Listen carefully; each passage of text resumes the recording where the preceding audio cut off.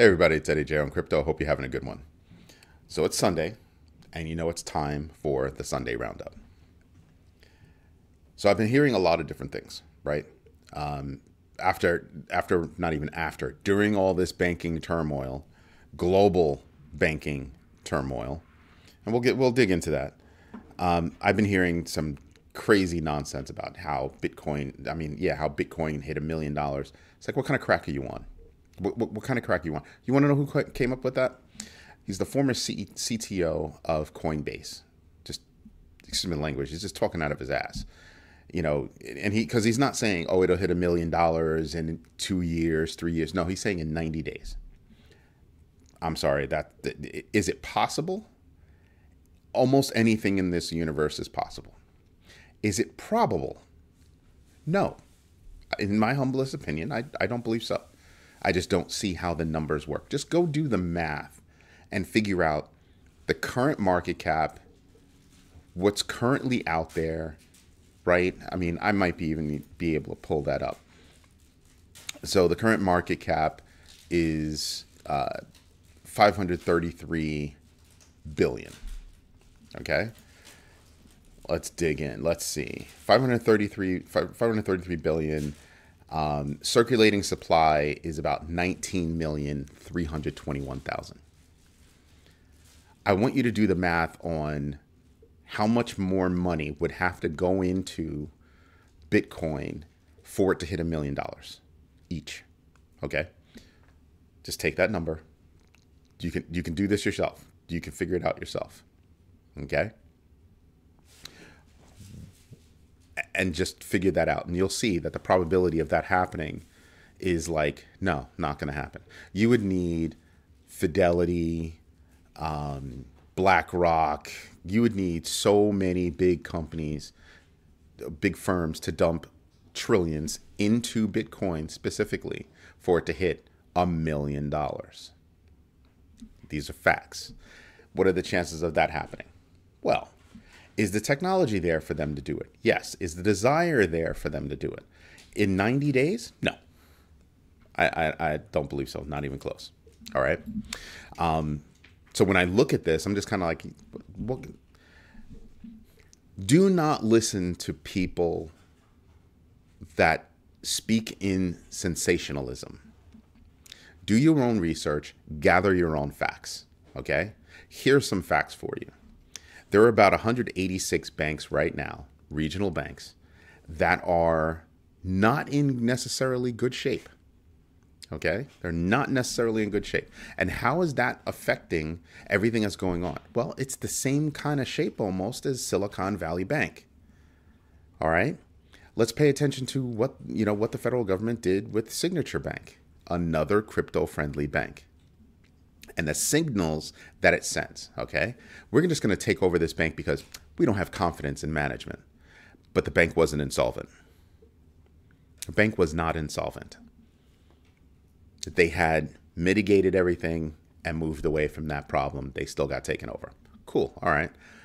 Then rumors got around that whoever buys that bank or that bank's assets would have to divest crypto, right? And then that got around. And they said, no, that's not what we said. That's not what we said. We never said that. Kind of looks like, smells like there are no guardrails. There's no clear regulation. You have companies making decisions based on years of zero regulation or regulation through enforcement, unnecessary lawsuits. These are the decisions that companies are making. Right now, there's news out there, there's news floating around out there that Coinbase is going to build an offshore platform because of this problem. Let that wash over you for a minute. Rumors, this is hearsay, Coinbase could be looking to build an offshore, meaning outside of the United States. That's what offshore means. Build a platform. Let that wash over you. And I would have to say that that would probably be a smart move. Why is that? It's a smart move because the United States is going out of its way to ruin crypto in this country. Now, I look at the banking system and I go, but you guys have regulated that, right? You guys have oversight over that, right? We're safe if we put our money in banks. Except there were a whole bunch of people that lost money or for a period of time didn't know if they were going to get their money. Oops. How's that play out in your head? Excuse me. So when I look at this week going forward, I think we're going to see more banking problems. There are 180 something banks that are not in good shape. Internationally, you have Credit Suisse not in good shape, just received a $54 billion cash infusion, and UBS saying, we'll be willing to buy Credit Suisse for $1 billion. You just got a $54 billion cash infusion, and this bank over here is willing to buy you for $1 billion. How's that work? Well, it works pretty easily, right? Because they're basically UBS is saying we're willing to take on the debt, the assets, everything else, and we'll clean everything out and we'll make it work. That's what they say. But UBS isn't all that strong either. And then you have this parliament member. I'm looking at this article, and the former Belgian finance minister and European parliament member is saying we should ban crypto given the banking crisis. Now, it sounds insane, but it actually makes sense, right? Because the banking industry is going through so many freaking problems, what do you want to do? You want to make sure that the banking industry can gain liquidity. Well, you're not going to gain liquidity if people keep taking their money out of the banking industry and putting it into crypto. Now, I don't think this guy has thought it through. And the reason why is because, well,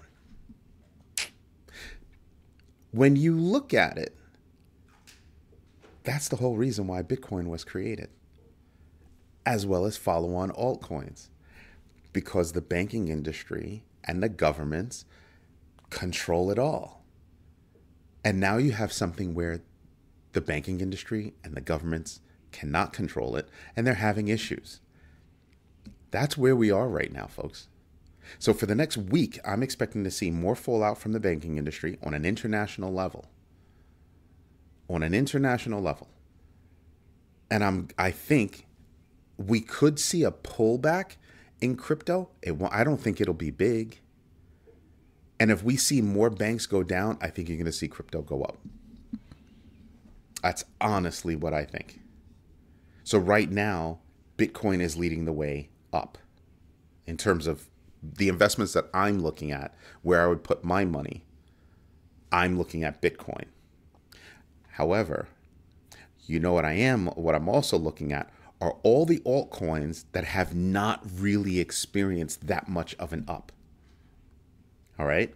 And the reason why I say that is because if you look at things like Polygon and other coins, Bitcoin is up a lot. Year to date, Bitcoin is up 65%. In the past 7 days, Bitcoin is up 33%, while Polygon is only up 10%. Do I expect Polygon to catch up? Yes. So that means I could buy Polygon right now. In the way I'm thinking, I could buy Polygon right now and still have a major chance to get back up to that $1.51, right? That $1.51, $1.52 that it was at just a few weeks ago, and experience good growth. I can still buy Bitcoin and be perfectly safe. Hold that for a year, 2 years, 3 years, 50 years, don't care. And it'll go up. Peaks and valleys, but it'll peak and valley going up. That's what I'm thinking. Halving event is next year, so I'm going to start loading up on Bitcoin. My Ethereum play is going to be most likely Polygon because it's cheaper. I can accumulate more. Because I honestly think that there's a 10x opportunity for Polygon. In my research, that's what I'm thinking. Because it's not going to go anywhere. It's going to remain. And I do think Polygon will wind up being in the top 5 coins. But I also like other coins. Shibarium was launched in its testnet. It messed up. Other coins have come out with some news. Shibarium messed up in that launch, but it's a testnet. You're supposed to find shit. You're supposed to find that stuff. So Shibarium, okay, fine. I think Shib is going to eventually go up. All this yap about Doge, show me the use case. Still waiting for it. I know it's popular overseas. Not popular, but I know it's got some use overseas. But I think Shib is going to really take off. Out of the two, I'm banking on Shib. Now XRP, yeah, I've got some XRP, and I'm probably going to buy more. Why? Because I'm really buying into the idea of win or lose. When the court case is over with the SEC, Ripple is going to take off. If it wins, obviously it's going to skyrocket. But once that certainty is met, the most that'll happen is it doesn't happen in the United States. But overseas, it's being used. So I'm paying attention to Ripple.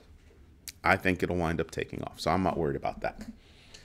But I advise people to take a look at what's going on now, what's going on in the future, and just take note and use your common sense. We still have fallout from the banking industry. We still have regulators and departments like SEC, FDIC, OCC that are still trying to figure it all out. CFTC, they're all still trying to figure it out and not really doing that good of a job. So right now, I'm not about the banking industry. I'm all about handling everything in crypto. I keep enough money in the bank to pay bills. And if I find one of my vendors has flipped the script and they're now going to accept crypto, what? That's less of a chunk that I'm going to have in a bank. Because I don't trust them. I don't trust banks. What kind of, account do I need to have with a bank to make sure that it's FDIC insured? You need to ask the question. Gonna have your little kid just got a new job and they need to open up a bank account, or you want to open up a trust? Ask them what kind of accounts are covered by FDIC and what kind of accounts are not. Pay attention. I don't want to put my kids' money in banks. I want to put my kids' money in investments. Let their money work for them starting young. That's the whole point. I do these videos for them. I'm not giving financial advice. I'm trying to share the lessons that I learn. And there you have it. The next week, I think, is going to be wrought with banking news. Banking news. If it goes horribly bad, I think banking news is going to drive any kind of bad news, and I think it's going to drive crypto up. As far as everything else, medium news, maybe we see a little pullback, eventually go back up again. But these are the things that I'm considering right now. Don't forget. So we're over the 25,217 or something like that. I can tell you what I was looking at. My next number up is 28,028. Remember that number, 28,028. That's the next number that we have to hit. Right? I told you before, if we hit that 25,000 and change number, and I'll bring up that number just so I can tell you exactly what it is. Just bear with me as the screen opens up. Alrighty. So it was 25,210. Then the number after that was 26,538. The number after that was it's currently at 27,713. Again, my number is 2828. Now, mind you, we still have to maintain above 23,417. Okay? Everything that's happened thus far has been only over the span of a few days. I'm talking, I need at least a week being above 23,417 before I'm going to buy into anything. Right? I like the ride up. That's great. That's awesome. I'm expecting a little bit of a pullback. And then on more news coming this week. And mind you, one of the things that could happen this week is a former U.S. president that could be arraigned. Let that wash over you. That's going to cause turmoil. And the more turmoil there is, the more I'm going to believe in crypto. Why? Because it's not controlled by anybody. I can put my hands on it whenever, wherever I want. That's what I'm paying attention to. So the next number that we have is 2828. The number that we have surpassed thus far is 26,538. So we went from 23,417 to 25,210 to 26,538, and the next number is 2828. Then the next number after that is 31.5. All right? These are the numbers that I'm paying attention to. But again, I need to see us sustain above the measly 23,417 for greater than a week. These are parabolic shifts. These are huge shifts. Whoop, whoop. So I don't know if we're going to stay there. But this is what I'm expecting this week. All right? Anyway, this is Eddie J on crypto. If you have any questions, want me to research something, you want to teach me something, drop a note, and I'll definitely look into it. All right? Have a good one. Bye-bye.